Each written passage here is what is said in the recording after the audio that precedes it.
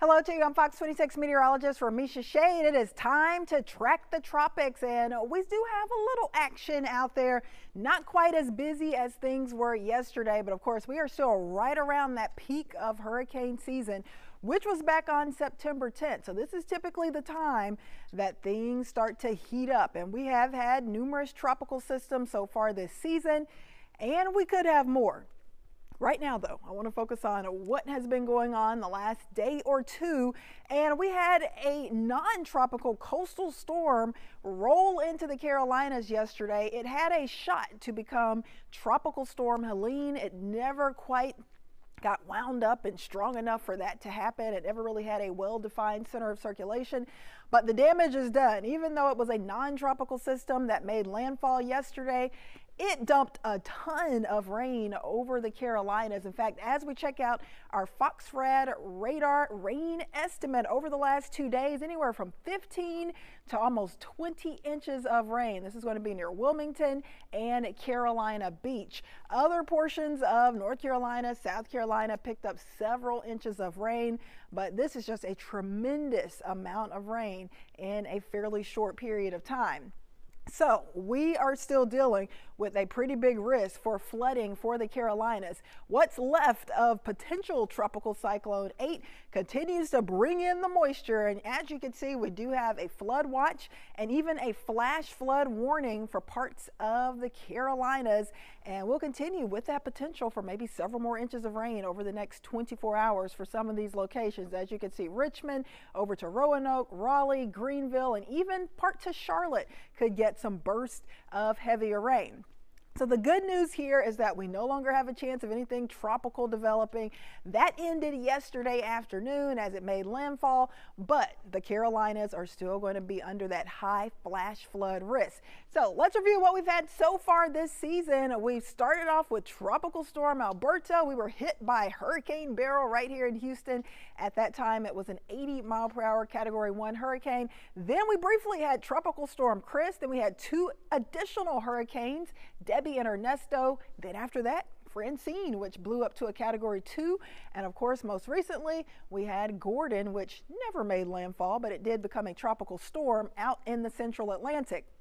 Next name on the list would still be Helen, since Potential Tropical Cyclone 8 never reached tropical storm status yesterday. So we're hoping we don't get Helen anytime soon. However, we are monitoring a couple of systems out there. Right now, let's focus on the other system that we're monitoring. Of course, Potential Tropical Cyclone 8 around the Carolinas is no longer going to have a shot for development, but this is what is left of Gordon. Of course, at one point, Gordon was a tropical storm. Yesterday, it was a little weaker. It was a tropical depression.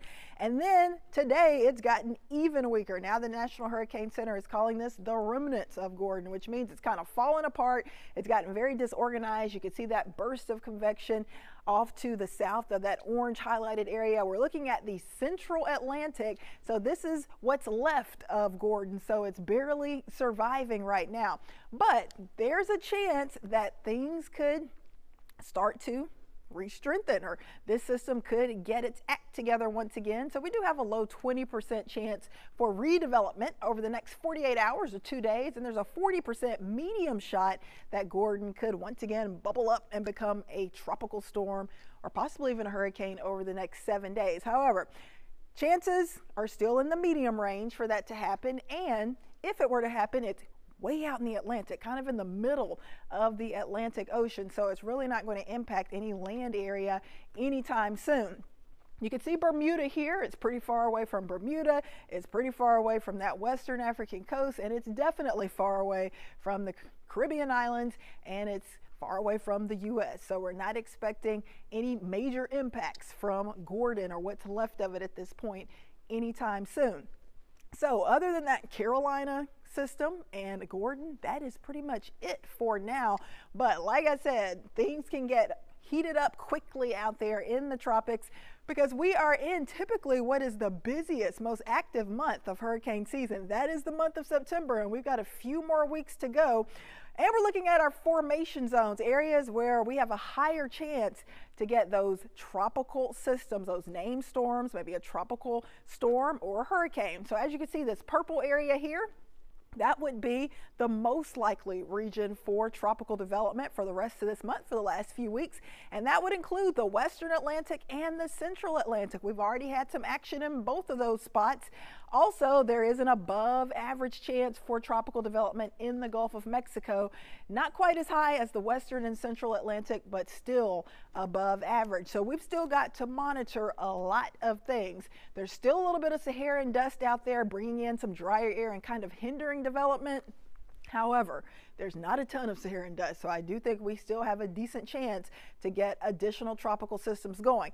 If we can get something going in the western Atlantic, northwest Caribbean, or the Gulf, check out these water temps. Sea surface temps well into the 80s. So we've got plenty of warm water to fuel any of these systems that try to get going. In fact, our long-range computer models try to develop a tropical system right around the Yucatan Peninsula, the northwest Caribbean, and the southern Gulf of Mexico in about a week.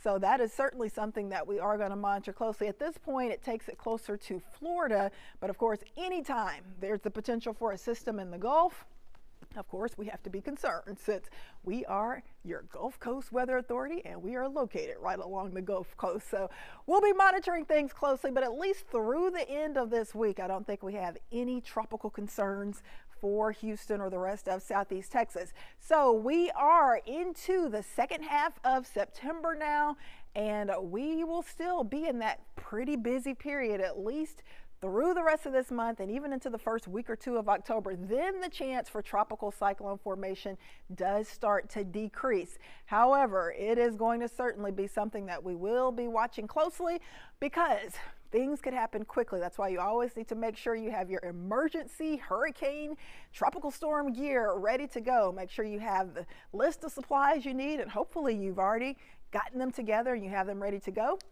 just in case we do have a system heading our way. Also, make sure you have your insurance papers nice and safe. Make sure you have the coverage you need. And of course, keep checking here daily. If we have any sign of development that could potentially impact the Houston area or any other areas, you will be the first to know.